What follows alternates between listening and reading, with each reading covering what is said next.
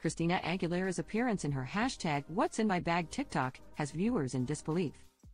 In the 3-minute video, the star goes through her purse to reveal what kind of things she carries around with her on an average day, but all anyone could discuss in the comments section was her new look.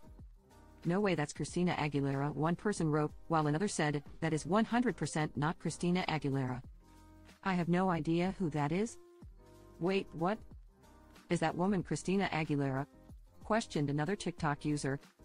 The mom of two, 42, wore a black off-the-shoulder top and black pants, accessorizing with a chunky silver necklace. The star's long platinum blonde locks were styled in waves, and though she rocked her usual full face of glam makeup, she looked different than she has in the past.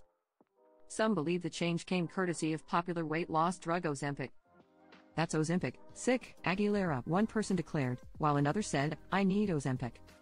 Others thought the pop star resembled a Kardashian, though some felt she looked like a younger version of herself.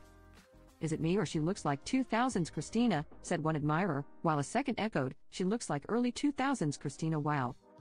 The Come On Over baby crooner admitted earlier this year that she's had beauty treatments done to her face, though she hinted she doesn't go overboard. "I don't want to have a frozen face. Whether it's being on camera or performing on stage, I have to stay authentic to my emotion," she explained in an interview of using Xeomin, an anti-wrinkle injection. "I'm always interested in finding new products that excite me and make me feel my best," Aguilera said, noting she wants to maintain a natural look.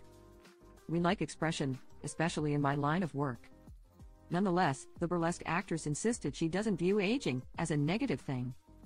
"I've seen myself go through different stages of my life and complain about certain things. As I've gotten older, I look back, and I'm like, God, every stage is a new era. I'm really into feeling more self-assured as you get older," dished the superstar.